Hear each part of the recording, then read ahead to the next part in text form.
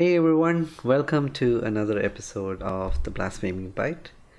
Today we're going to do things a little different. We are not going to be going over a question.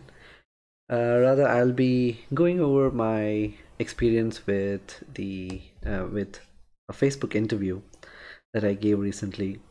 It was for the enterprise engineering team, and sadly, it was a reject, but the whole experience was pretty good. I learned a lot. I got an idea about how Facebook interviews, and I just want to share with you kind of the role and what the expectation is kind of from the role. I'll give you my an idea of how I prepared for the interview, and maybe some of the mistakes that I had made along the way. So, starting off, the interview was for something called the enterprise engineering team, and this team basically takes care of all the internal tools that the Facebook engineers use. So if someone wants to get a VM up and running, you would get in touch with the enterprise team. So most of it has to do with bringing up systems, making sure the system is running fine, and making sure that you're uh, administering the network well, kind of stuff like that. So in this page, if you go here, you can kind of get an idea, right? What enterprise engineering, and I would highly recommend just take a look at, hey, what's this role like? Does the enterprise engineering group actually do at Facebook? It's pretty interesting, the kind of things. So they basically make sure that everything that a Facebook engineer needs to develop Facebook, the tools are always available and they're always ready to go. That's kind of the idea about the enterprise engineering. Think of it like an IT team, but because of the scale at which Facebook works, and there was a need for having a separate organization that took care of all of these IT needs. Um, so sadly, the interview was a reject. But let's spend some time to go over the experience and some of the references that I used to prepare, which would definitely be helpful for someone who's preparing later for a similar interview. Unfortunately, I cannot give you the questions directly, but I can give you a general idea about all of the topics. Now, first off the bat is kind of like a rapid fire round, and this is basically where you don't even get to prepare for it. Like, the interview will call you up someday and he will go over some simple Linux questions. It's really just some very basic Linux and networking questions, and if you Google that, you should be able to find out expected questions. uh, just search for Linux systems engineering questions and you should be able to clear that round. So for me, it was unexpected, but because I had some experience porting Wi-Fi drivers to Linux, I had an idea about the ecosystem, some of common commands that we use, and some networking concepts. So I was lucky to clear the stage without any preparation, basically. So once that was out of the way, the initial screen, there was the telephonic coding round. Now, so for this, I requested like a month's times to prepare for the interview. To prepare for this, I simply did lead code. There's nothing else that I did, other than the fact that I was making videos, which I've not published to the page, but I was making videos for myself so that I could look at it and refer later. So the main idea behind why I was making those videos was that if I'm able to teach a concept well to myself, then I know for sure that I have completely understood that concept. In terms of what I did for lead code, I made sure that I focused just on the Facebook tagged questions. So if you go to Facebook and go onto the Explore tab, you can find a topic for Facebook interviews. So I did all of the questions that come under the Facebook Explore tab, but I didn't do the hard questions. And then the second thing that I did was I went through a lot of the Facebook tagged questions. I did over 100 Facebook tagged easy and medium questions. I didn't focus too much on the hard questions. Maybe if they were really popular, I looked at them. For example, there's a question where you're given a numeral and you have to convert it into string, right? So if you're given 1,000,000,000, you have to say that's 1 million, right? So questions like that, which are very common, you might want, even though it's hard, you might want to take a look at it. Um, since the role that I understand is more oriented towards scripting, you have to be sure that you are good with file handling in your language of choice. Uh, Beyond that, you have to be very thorough with common data structures such as map, heap, etc. So I personally was a little bit rusty on file handling, and I wasn't too prepared on file handling, but I was able to come up with a presentable solution for the question asked, and thankfully that got me through. I was actually pretty sure that I wouldn't even make it on site, but I made the cut because the concept was there. I just missed the part where I have to open the file and read it. So having this YouTube channel definitely helped because I was able to better verbalize my solution and clearly kind of articulate what my thought process was. At the end of the day, I feel that most companies are looking for engineers who can really talk about their solution and explain what their solution is to a fellow engineer. So once all this was done and the phone coding round was done, it was time for the virtual on-site. So for this as well, I requested about a month's time because of the fact that the rounds were more around Linux and networking. And as much as I've worked with Linux, I didn't have a lot of in-depth experience working with Linux. There were basically 5 rounds. One is the coding, another is the behavioral interview, the Linux systems interview, networking interview, and the system design interview. So for the on-site, I focused most of my energy on the Linux systems. I spent hours and hours learning and relearning the concepts. So there are 2 books that I referred, and I found them very useful, and I highly recommend these 2 books. So the first book that I used, oh, not that one, is this one. It's called The Linux Kernel Development by Robert Lowe, if I'm not mistaken. Yeah. I found this a very good book because it gave a little bit of a historical aspect to the Linux, like starting from the very early, like pre 2 dot kernel information. So they were building up a solution. So for example, if you were talking about how reads and writes happen with the disk, they went from the earliest, like the Linux elevator implementation, and then talked about the cons of that implementation, and then what was the enhancement done. So in that way, this was a really thorough book. The only downside that I felt was that they would get into the data structure and the actual implementation really quick, and some of that information you don't really need, but in between some of that information there might be some tidbits that are really important for an interview setting. So that's the only thing I have against this book, but otherwise it was a really well thought out book. I probably read it like 3 times. It was a really good book. However, towards the end of my preparation, I found out another book called The Linux Programming Interface. And this book has more theoretical and more elaborate information regarding concepts, not just going into how it is actually implemented, but a more high level understanding of how the Linux kernel works.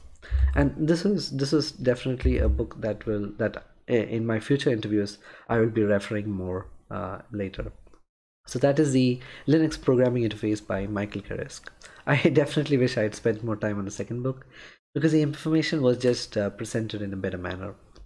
Um, so the third important part, or the third information that I want to give here, is about troubleshooting. Okay. For troubleshooting, you can't really prepare for that, right? Because you're not going to see issues at scale or issues in a server when you're working with your own Ubuntu PC or something. You need actual hard work experience to be able to do that. But you can prepare for that, right? How do you prepare for that? The best thing to do is to have an arsenal of all of these troubleshooting applications with you. And depending on the situation, you can utilize them. So for example, if your computer is running really slow, you can check if any process is using a lot of the CPU. So you can use a top command to see what process is using a lot of the CPU. Or maybe you're running out of RAM and there's a lot of paging going on. So there you would check, hey, is any application using a lot of RAM? And there might be maybe the swap space is getting completely used or something like that. uh, yeah, coming back to how do you prepare for the troubleshooting? Now, if you've got a lot of time on your hands, and I hope you have a lot of time on your hands, I would definitely recommend this book called The Systems Performance by Brendan Gregg. Um, he is, oops, not that one. Yeah, it's called The System Performance Enterprise in the Cloud by Brendan Gregg. Highly recommend this book. If you don't have a lot of time to go through the book, he has this methodology that he's calls the use method. So whenever you're looking for a problem, like let's say a developer comes to you and says, hey, there's a problem in the system that's running really slow, use something called the use methodology. And what use is, basically you check for the utilization, you check if the saturation, and you check if there are errors.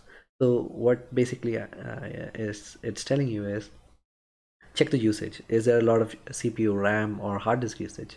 Check for saturation. Is the CPU, RAM, or disk being utilized to its maximum? And check for errors. Like sometimes there could be a possibility where you're trying to read from the drive, but it's not really reading anything. You're reading some place that you're not supposed to be reading, and your application is stuck in a continuous loop. So there you can throw out some errors, maybe check the D message or something like that. Brendan has got a really nice page where he's using the use method for all of the different areas where there could be a problem. I have put that in the link. Definitely go check it up if you want to get a high level idea, or if you don't have enough time, just go through all of those commands and you should be good for for troubleshooting problems. Also, I have put some links to Quora. They're from a person who is working as a production engineer at Facebook in London, and he's got a lot of useful resources that you should definitely check out.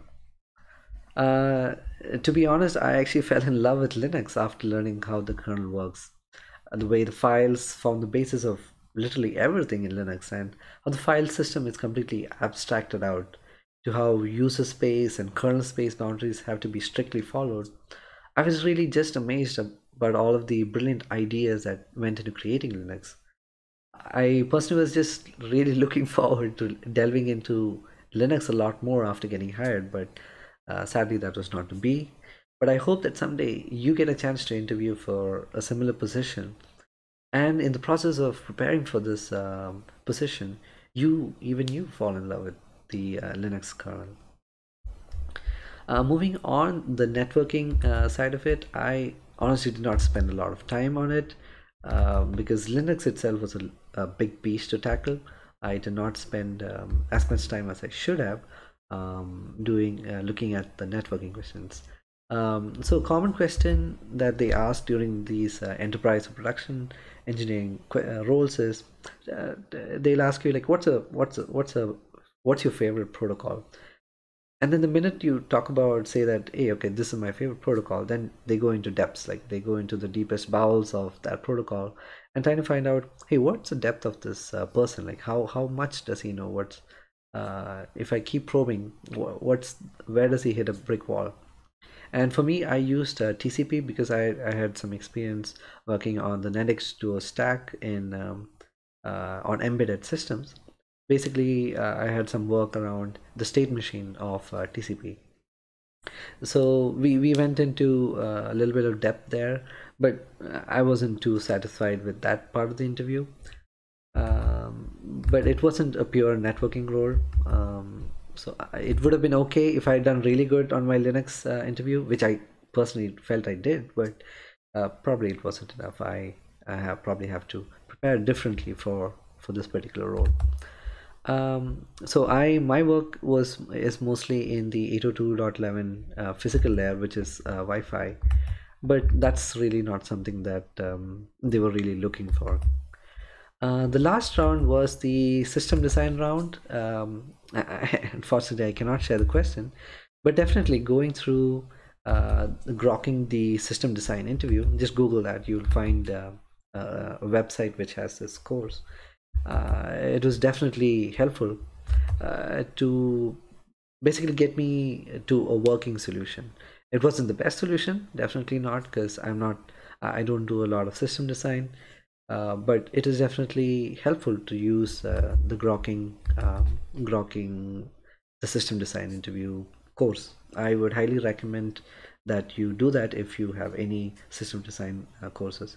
They have got about 15 to 16 different courses, different chapters, where you start off by trying to create Bitly, and then you go all the way up to designing YouTube, Netflix, LinkedIn, Instagram, everything. So it's really useful. I would definitely highly recommend that. For the behavior round, it was mostly around questions like how do you deal with people, talk about like projects that you worked on before. Now this is something that you really can't prepare for. It has to come from you, like, but there are a lot of questions that are very common. Something that you have to follow is the STAR methodology. So you get the STAR methodology is basically situation. So what situation did you tackle at work?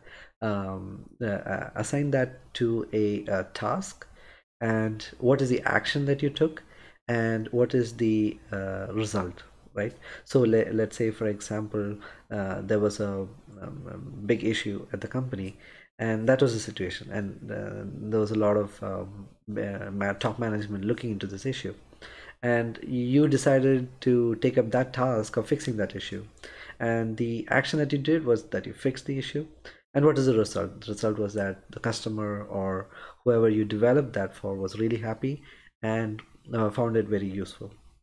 Finally, you got the good good feedback from your management, upper management as well.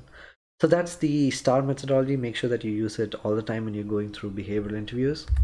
Overall, so this was my interview. Overall, the result was that I did pretty good on the coding rounds, which my whole channel is all about. But the Linux and networking weren't great, and therefore they weren't able to go ahead. Now the sad part is that I'll have to wait another 10 to 12 months to be able to interview with Facebook again. So yeah, there you go. That was my experience interviewing with Facebook as an enterprise engineer. The interviews are pretty much similar for production engineering roles. There are a ton of references that you can use to prepare for a similar role. I've put some links in the description, and I hope you do a lot better than I did during for the interviews, and I hope you found this video helpful. Thank you for watching and have an amazing day.